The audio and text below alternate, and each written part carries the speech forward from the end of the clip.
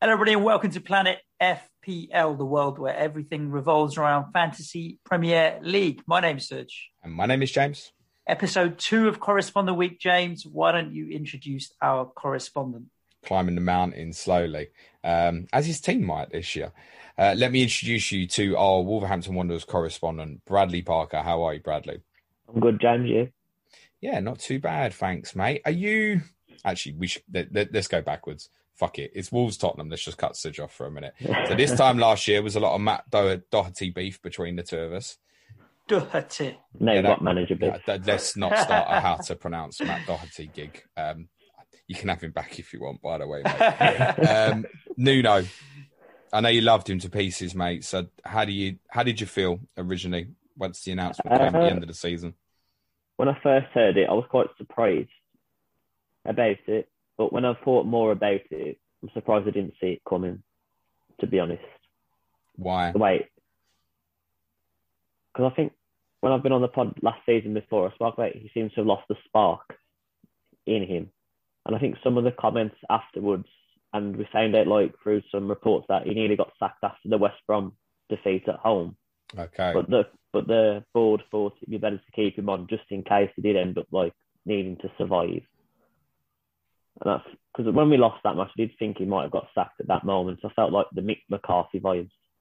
Do you remember, Suj, a couple of days before it come out, I'd said on the pod, we was in the studio and I said to you, I wouldn't be surprised if it got announced any day that he's going.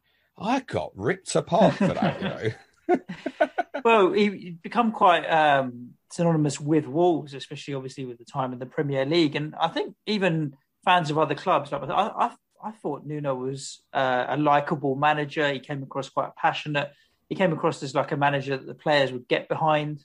Apart from his regular weekly, we have some issues in press conferences. He seemed like quite friendly in press conferences and stuff. He came across quite well. So I can understand why some fans would have been sad that he was leaving. But the last season, it did feel a little bit like that spark, as you said, Bradley, to be fair, had gone. And it is hard to keep reinventing yourself season after season after season. Yeah, he seemed to get stuck in he tried to change the system, but we don't sign the players to actually play the system, which I thought was bizarre.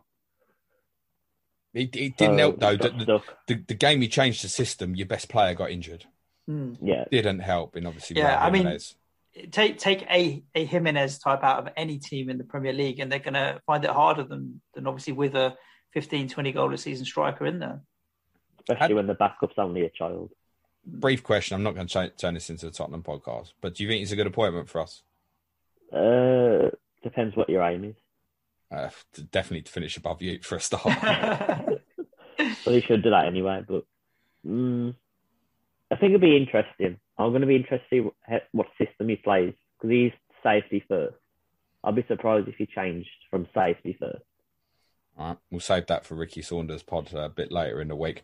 What can you tell us about the new man? It's no more Nuno, now it's Bruno Lage. What can you tell us about him, mate? Likes to play a pressing system. The first couple of friendlies we've played, we've clearly been trying to play higher up the pitch. It's more 4-4-2 or 4-2-2. Depending on the players he's got. Yeah, thinking harder. I think we look a bit vulnerable, especially at the minute on the break. The last friendly we played against Las Palmas, we got done so easy by losing the ball in the stupid area, and they were just in on goal straight away because of how high our fullback was up the pitch.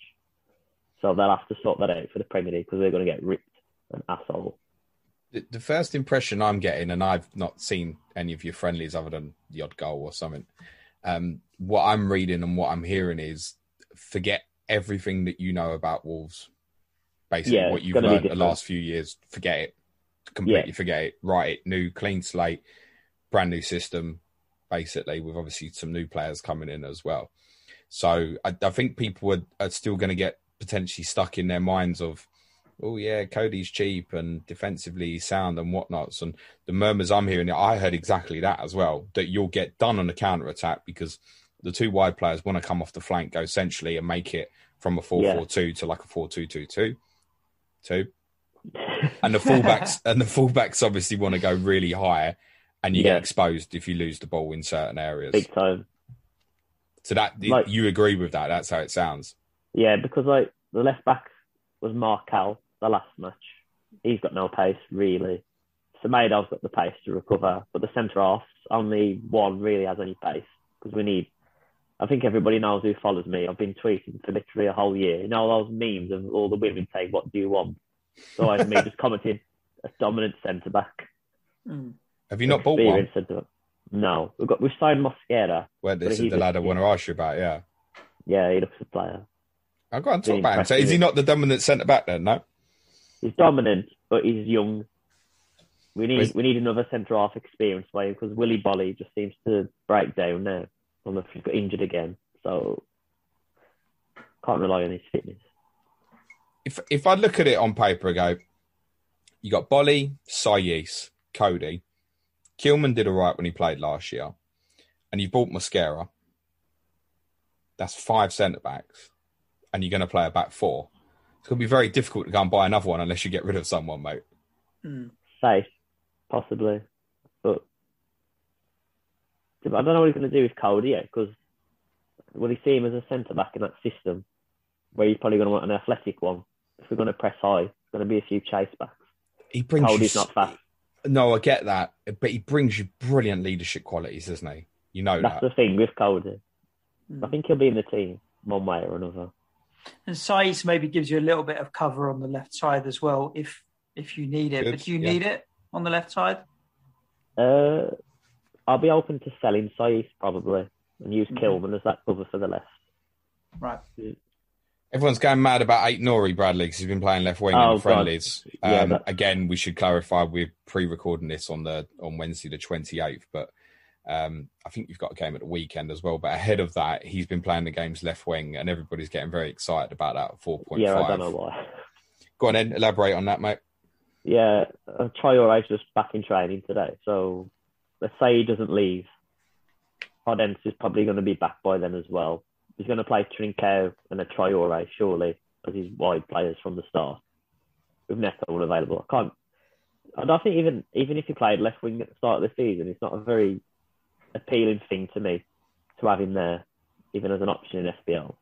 Well, I think part of the thinking is, I was going to hold this back a little bit, but sorry, we might as well get into it now. You've obviously got a difficult start.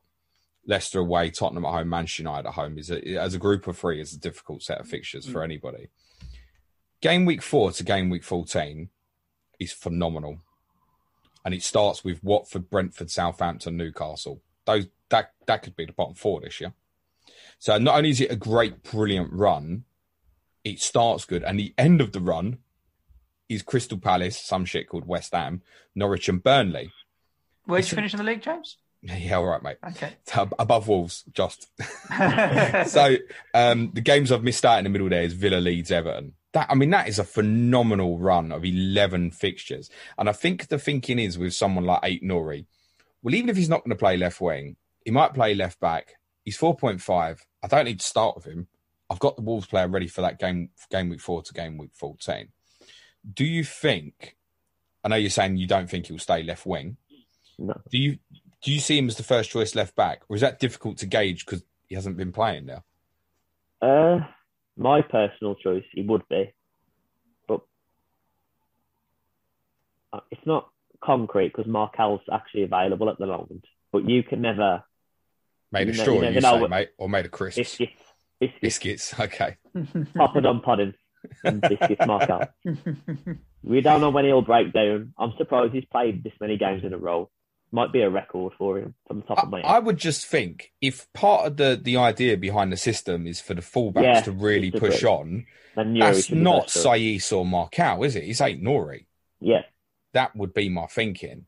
That's mine as well. But then I'm also surprised that he's not put a young player in to play left wing in these friendlies and gone, well, I need to have a look at both of these guys at left back.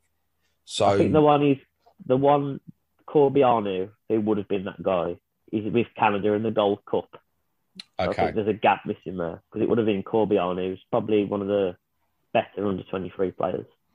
He probably doesn't help as a new manager as well. He's probably got less knowledge of who the kids are and Yeah, okay, that's fair. You think Ait-Nouri probably starts left back game week 1 then? Yeah, I'd imagine so. If he really wants to play that football, he's going to need him to play Ait-Nouri. Semedo too expensive at 5? Yeah, that's more secure. It's probably the most secure of all the defensive ones, though, isn't it? Yeah, definitely. He's the most secure player. Did you feel like he improved towards the end of the season? He did the second half of the season. Yeah, I thought he did a bit. He's actually Wolves' top tackler in the defence, which was surprising. Just the ball's over the top of his head for some reason. He can't seem to get the hang of that. But his recovery pace gets him out of the trouble. A bit like Kyle Walker in that way. So do you see Mosquera starting the season? Or do you think it's not ready yet on what you've seen? I know it's difficult so far. To be honest, I'd probably start him. Really? Yeah, I was very impressed. With coding? Very impressed. Yeah, if Bolly's not available. Is he quick, Mosquera? I don't know anything about him. Yeah, he's quick. Well, there you go. That's your cover for coding, isn't it? He's very aggressive as well, in a good way. Yeah, I've not seen any of him play, but I've read good things about him. How much did you pay for him? About 4 million. Bargain in today's market, isn't it? Packet of pompadums or biscuits, whatever you said, isn't it? It's all it is in football or both, terms, isn't it? And behind that, you've got a new goalkeeper.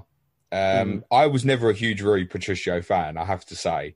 Would you make your new man Sarr, who's in from Olympiacos? From what I've read from Portuguese people and the Olympiacos fans, it sounds like he'll be a decent goalie. It says he's more commanding than Patricio, who I did think got stuck on his line a lot.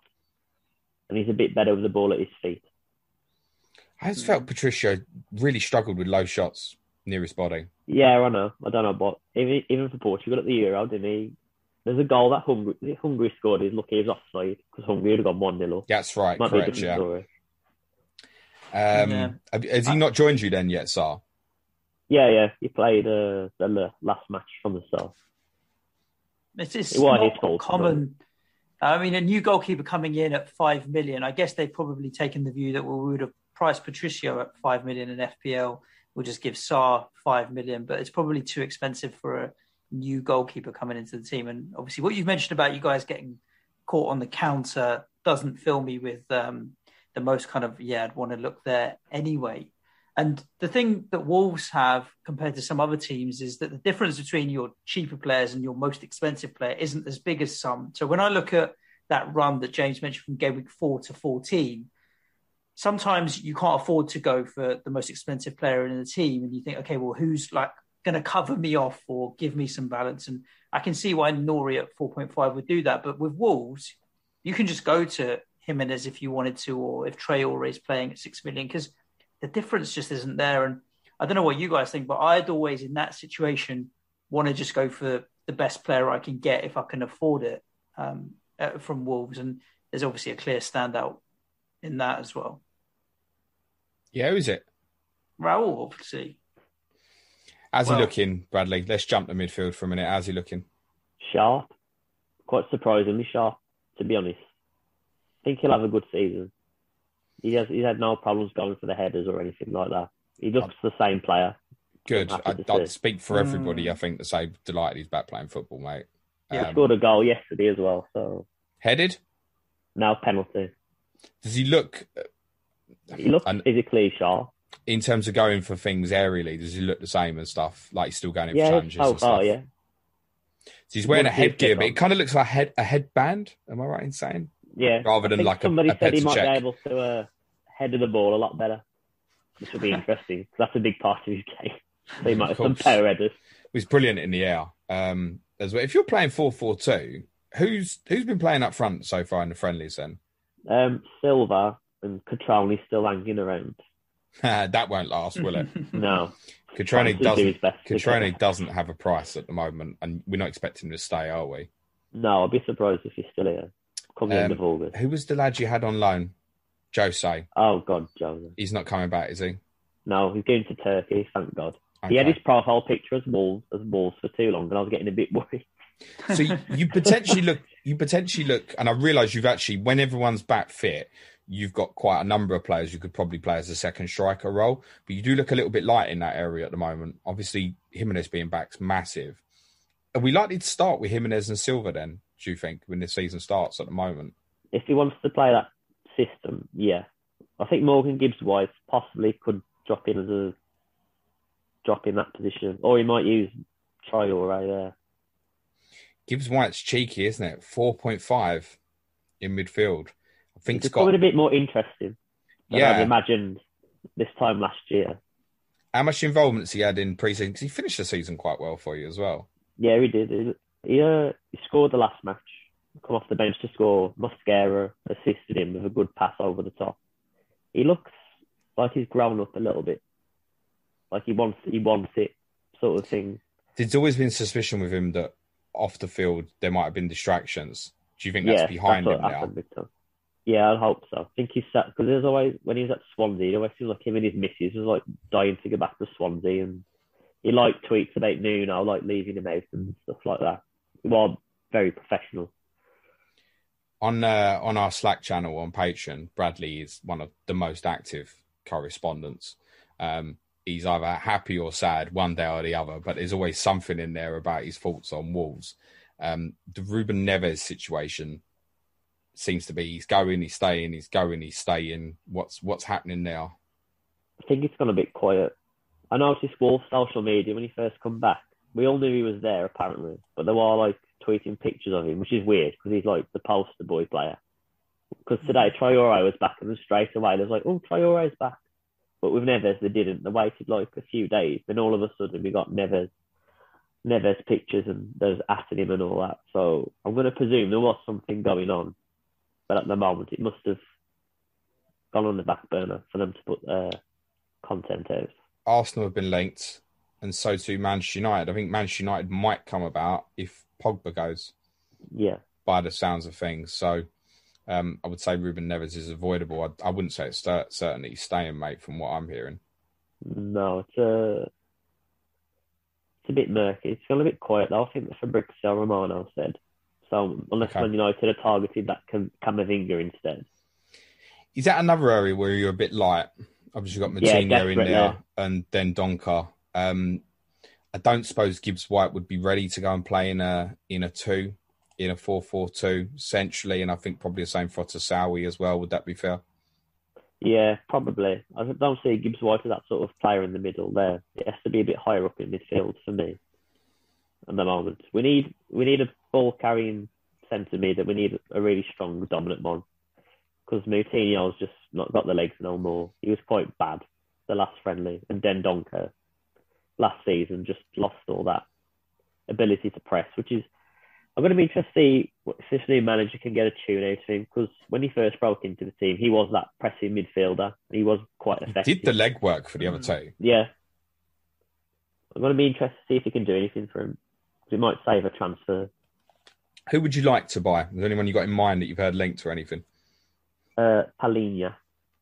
I thought you were going to say Paulinho, who played for us, mate. I was nearly going to fall off the chair. Who does he play for?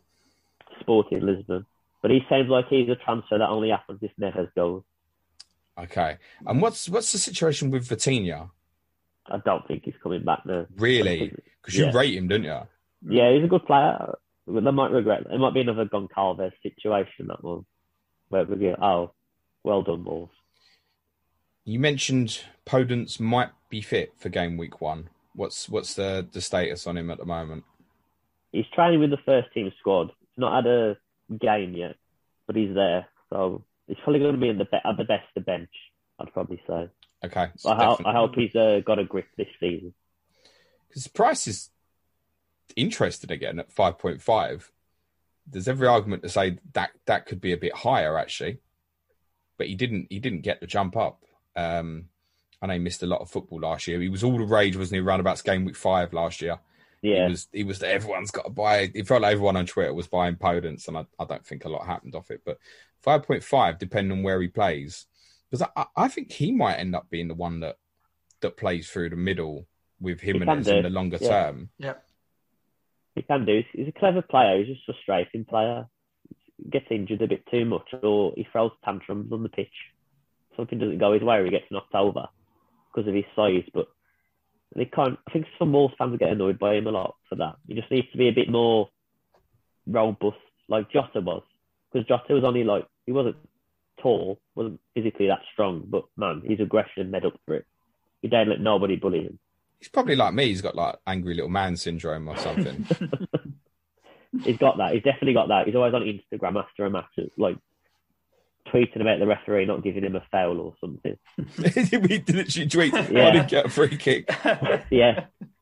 Do you know what I really think, Suj, is a fair point? I don't actually follow any footballers on Twitter. I don't know. Am I missing something? I think we're missing Instagram, James. To be honest with you, I think most of them are more into their Instagram stories and videos than they are on Twitter. Yeah, if you want to, I think you're better off following footballers on Insta than you are on Twitter, James. We're just getting too old, you know. Yeah, it's always at Insta with his podding. Yeah. You got 2 players also out longer term. Johnny again. Yeah, it's really sad. What's happened and what's the prognosis on him? I think he's going to miss most of the year again. Fucking to be honest. I think it's a different knee as well, which is. Is it cruciate again? Yeah, I think so. Yeah, it's terrible luck. And he's one of the best players in the team as well. It's really. Upsetting. If he was fit, we wouldn't be talking about Ait-Nouri playing left back. I don't think, mate. Yeah. No. Be Johnny all the way. And Pedro Neto? October, not too bad. It's not too good either, though, mate. We've got cover for him, though. There's players in his position. Not as good as him. Coming in. But there's still quality. Talk about this new star then, Trincao. Tell me about him. What's the story? Where does he play? And what's he good at? Carrying the ball, like Traore and Neto. We seem to have a certain type of winger that we like to go for. Kind of like Nuno likes to go for, actually. With that Brian Hill. It's basically whether Jorge Mendes has for you, isn't it? Basically. Yeah, he's a good ball carrier. He does like a shot, actually, from his stats at Barcelona, from when he was on the pitch. I think he averages about 2 shots a game per 90. He gets his positions in the box he takes are decent, from what I saw. He just needs to finish a bit better. Who's he comparable to as a player, would you say, in the Premier League? Kind of like, like a Mahrez style dribbler. Okay. Something like that. That's going to get people excited, mate. Yeah, he averages about, I think it's about 9 progressive dribbles a match. He does get up the pitch fast. So what, is he inverted, plays on the right? Yeah, he'll probably play on the right and he'll come inside, and Semedo should be going around him to make options. Yeah, that's part of the idea. I get that. And so I guess that leads back to a little bit what you mentioned, maybe Traore through the middle then. Because I think that the interesting thing with Traore is we associate him with someone who kind of holds the touchline. But actually, I think some of his most dangerous moments for Wolves is when he picks it up in the half spaces and can run straight at people into sanctuaries. Splitting 2 centre halves and going down the middle. They don't know whether to go to him. If he gets past one of them, you're straight into a one-on-one situation. He's gonna beat you. Half the gig with Traore is just hoping that the final ball or the final shot he's not good enough. The more central he is, if he can get turned and running at you in central areas, it becomes very difficult. Whereas at least right on the touchline, if you get a little toe in, it's a throw in or something, and you reset and you start again. The central area, he's got the space then to go either way. It's interesting. I'm fascinated to see this wide player coming off the flank and coming into central areas to kind of change the system up into a 4-2-2-2 and see how that works. I actually think Traore could be quite good at it. But from what you're saying, are we under the assumption that Trincao is going to start the season, do you think? I'd imagine so. He's had most of the pre-season because Traore's only just come back today and Podence is still not played a game. Go on then. It'll probably be Trincao and Traore. Go on then. Predict as it stands now, couple of weeks to game week 1. Go on, predict the 11. Sarr, Semedo, Cody, Mosquera, Nouri, Traore, Neves, Dendoncker, Trincao, Raul, Silva. Okay. I'm trying to think if we're missing out of that. Not Gibbs-White, you don't think? I don't think so. I'll be surprised but you never know. That's the problem with him. I think he's a really interesting one because I think a lot of people would like to punt that 4.5s. And actually, when you start digging into all the 4.5s that are offering alternatives a little bit, who might have a little bit of goal scoring potential in them, like Gibbs-White, I know he can sit third on the bench, but I also don't want him to be someone that is legitimately a one-pointer every week because eventually he's going to depreciate in value, right? And it's just going to waste away for you. It's an interesting one to follow, though. I take it Hoover at 4.0 is not ready defensively to put any pressure on the fullbacks, no? No, I wouldn't have thought so. He'd probably just be on the bench most of the time. Unless Semedo's injured, he probably wouldn't play. Which Wolves players are in at the moment then, mate? Go on. I know have you got a draft together? I know you haven't. I know you haven't got none, Bradley. I've got Newry on the bench. Okay. That's the scary bit. So we're on episode 2, and we're basically filling up our squad here from the correspondence. We've already blown our season because we've got no Manchester City. We've bottled it. We've now got Rayan Ait-Nouri going in 4.5, as he said. Should we do this? Should we have a correspondent team? The problem is we're going to have more than 15 recommendations, aren't we? Do you know, we always talk about there's that 4 or 4.5 defender that breaks out, whether it was Lundstrom or Dallas or whatever. I don't mind my 5th defender slot because at the moment I've got 2 4.5 million defenders in Ayling and Ben White sitting there. And I don't mind having a 4.5 as my 5th defender as opposed to a 4 million bench fodder. But I can't see myself having the balls to play Nouri. So it could end up that he does go on a good run between game week 4 and 14. And I feel like I'm just going to look at him on my bench week in, week out thinking, you're racking up points here, but I can't bring myself to play you, especially when my other defenders in the likes of Trent, Robbo and Shaw, I'm not dropping any of those guys. So is it almost, it's going to shoot myself in the foot? I'd rather bench players that score points than don't score points, don't get me wrong. But I feel like even if I get Nouri into my squad, I probably won't get a lot of his points because I won't play him. He's got the attacking potential for a 4.5 that you'd want. And that's one thing I do. I don't mind taking a punt on the attacking returns. But when someone like if Ben White does make the move to Arsenal, for example, I just think I'd fancy their clean sheets more than I would potentially Nouri's attacking returns as an average. So, yeah, I think I'd end up benching him a little more. And you've got Luke Ayling sitting there at 4.5 is good value as well. I'd tell you the one that's really annoying is that all the Villa defenders are 5. Excuse me. Because you'd have one of them for the first 3 and then pick Ait-Nouri from game week 4. But they're all 5 million. Yeah. So I don't think you're looking at that. And obviously, I think for most people it feels want a wild card early. So it's either, I think other than Ait-Nouri, it probably means the majority of people are going without Wolves. I have seen a few people with Jimenez. I think it's a big risk. When there are others with good opening start fixtures, and he's probably going to need to ease himself in a little bit. He's right on radar from game week 4. And I think we should probably... Ollie Watkins to Jimenez, same price, is so easy to do, isn't exactly it? that. You'd said that off camera before we started recording and went, you know what, if he's got a goal and he looks lively enough in the first 3, that kind of move looks exactly on for so many people in game week 4. Same price as well. It's easy enough to do. It's very unlikely that Jimenez would be a higher price than Watkins by the time we get to game week 4, I think. You might need to make that move early during the international break, but it shouldn't be an issue for even those who've got 0 in the bank, I shouldn't think. But I think for the majority of us, he's probably watching brief on Wolves, isn't it? New manager, new style, interesting players, but other than maybe Ait-Nouri as to bench for the first few games, obviously you could definitely play him in game week 2, for example. I think it's mostly an avoid, isn't it? And I guess that's your view on it as well, Bradley. Yeah, the fixtures don't really offer a start that you want to really start anybody in. Unless you're crazy and want to do differentials, then roll actually differentials on the start. So is Silver even more so, 6 million.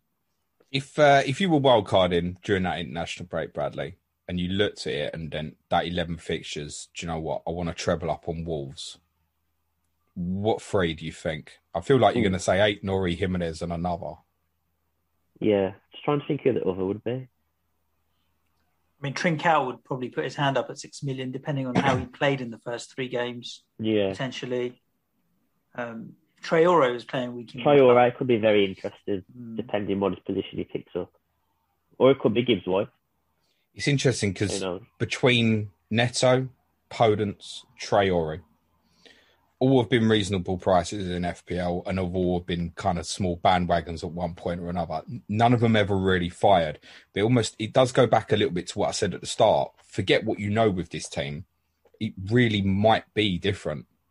And you might even be a side that finishes bottom half and scores quite a lot of goals, from what I'm hearing. You might concede shitloads.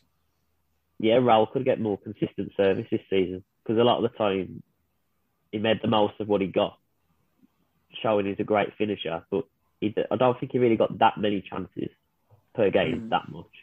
And Nuno, it's only the second halves that you kind of turned up for under Nuno as well. If you start going for games from the beginning under Bruno Lage, then obviously you've got an extra 45 minutes there to try and score goals and win games, mate. I hope the second half's are fun at Spurs this year. It's like the opposite last year, didn't I? We only played for fucking 20 minutes and don't turn up for the last 70 minutes. And I hope that you've done enough. I hope you've done enough in the first 20 minutes. Was winning at Wolves last year. How long was he winning at your place? 86 minutes or something last season, winning at your place. Didn't deserve nothing. No, that was terrible. Rob, I'm still not over it. Shite game, mate. Shite game. I got a very open mind about him. That fixture run from game week 4 is unavoidable. Can't stop looking at it. And I think there will be people who wildcard in that period.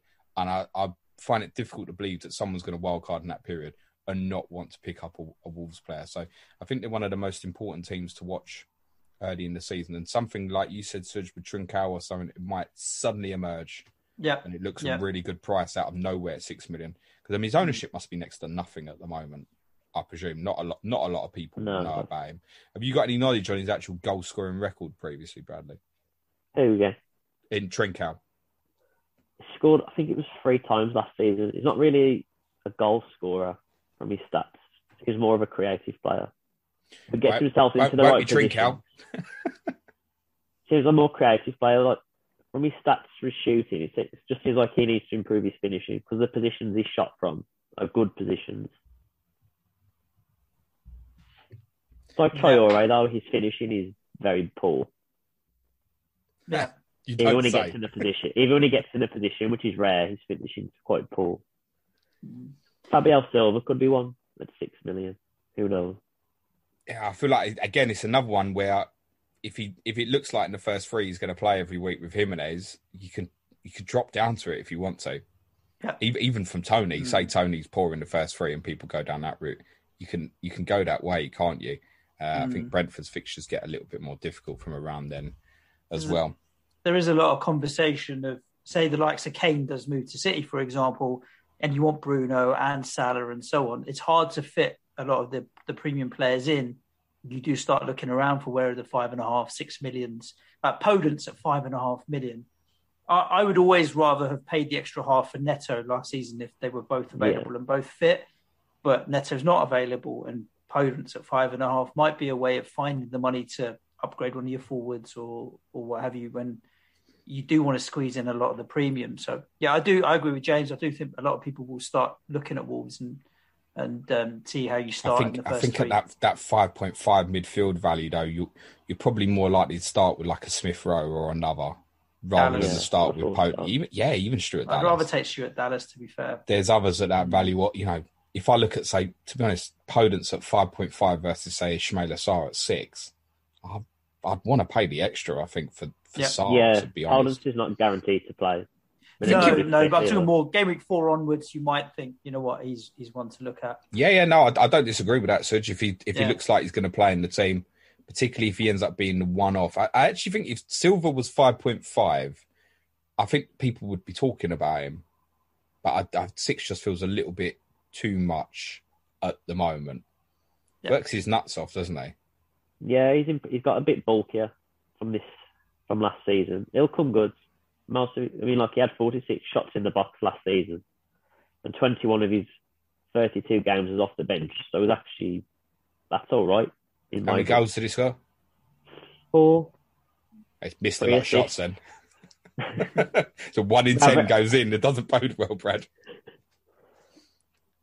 He'll get more. He'll get better with service. He's a better player towards the end of last season as well. I think the one thing, more confident. The overriding thing for me is there's times where I've watched you, even when you look great with like Jimenez and Jota and playing three at the back and Traore coming off that as well. And there was times where the front guys just got so isolated. The way you want to play now suggests that's not going to happen. And actually, you might be one of the most fun teams to watch in this league this year. What's a good season for you, mate? Probably trying to finish like 10th, something like that. Just play better football is what we want, really, to be honest. Even Conor Cody had an interview recently. He came out and said like he felt like a change was needed, and that it was probably the right time to go for Nuno, which surprised me because he's probably like the Nuno loyalist. So I was quite surprised that he came out with that. So if he thinks that, I'm going to guess the dressing room probably thought similar. Players, it just seems like these days, once they've heard the same voice for 3-4 years, they want to hear a different voice. It's beginning to feel like that. Like beyond 4 years, it's just be interesting. People we wouldn't think about now, like Guardiola and like what Solskjaer coming up to now, Jurgen Klopp. 2.5. Might be thinking, these guys are. I mean, Solskjaer just signed a new contract at United, but in some of these cases, they might be getting a bit sick of hearing the same voice. It's why I think. I mean, everybody kind of hates the Chelsea model of changing managers so much, but it works for them, right? Yeah. New manager comes in, I want to impress the new manager, etc., and move on. Even still now, no one actually thinks Thomas Tuchel is going to be Chelsea manager in 4 years, for example. They'll have one beer badgie and they'll sack him and appoint someone else. It's how they work, basically.